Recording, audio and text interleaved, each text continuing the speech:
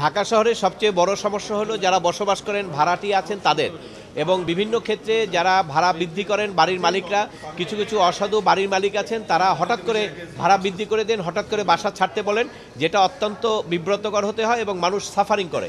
এবং বর্তমান যে প্রেক্ষাপট সেক্ষেত্রে এই বাড়ি ভাড়া আইনে যে বিধান আছে ভাড়া বৃদ্ধি করার জন্য, সেই ভাড়া বৃদ্ধির যে আইন বলা আছে সেই আইনটাকে যদি কার্যকরী করা হয় তাহলে আপনি এখন যেখানে 20,000 টাকা ভাড়া দিচ্ছেন সেটার ভাড়া হবে 80,000 টাকা। এটি হলো বাংলাদেশের প্রচলিত আইন। 1991 সেই আইনটা এখনও বহাল আছে এবং এই আইনের পরিপন্থীভাবে কিছু করা যায় না। এই কারণে আমরা এর আগেও বাড়ি ভাড়া নিয়ন্ত্রণ করার জন্য একটা মামলা করেছিলাম, আদালত রায় দিয়েছিলেন। বিচারক মারা যাওয়ার পরে একজন প্রাক্তন প্রধান বিচারপতি দায়িত্বে ছিলেন, উনি এইটাকে আবার পুনরায় শুনানির জন্য দিয়েছিলেন।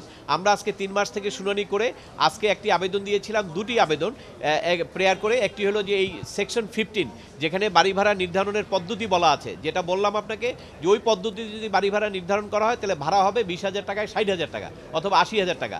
এই জন্য এই আইনটাকে আমরা চ্যালেঞ্জ করেছি। আদালত বলেছেন এটা কেন বেআইনি, সংবিধান পরিপন্থী হবে না, সেই মর্মে রুল জারি করেছেন। আর একটা আবেদন করেছি আমরা যে স্ট্যান্ডার্ড রেট আইনে বলা ছিল যে সরকার নির্ধারণ করে দিবে, কিন্তু স্ট্যান্ডার্ড রেট নির্ধারণ করা হয় নাই, যার কারণে ভাড়াটিয়াদের সমস্যা হচ্ছে। এবং এই কারণে একটা কমিশন গঠন করার জন্য আমরা আবেদন করেছিলাম। আদালত এই স্ট্যান্ডার্ড রেট গঠন করার জন্য এবং ওয়ার্ড বেসিস যাতে কন্ট্রোলার নিয়োগ করা হয়, যেখানে বাড়িওয়ালা বা ভাড়াটিয়াদের বিরোধটা মীমাংসা করা যাবে, এই দুটি টার্মসে এই কমিশন গঠন করে কমিশনকে গঠন করার জন্য কেন নির্দেশ দেওয়া হবে না সেই মর্মেও আদালত রুল জারি করেছেন, অর্থাৎ 4 সপ্তাহের রুল জারি করেছেন।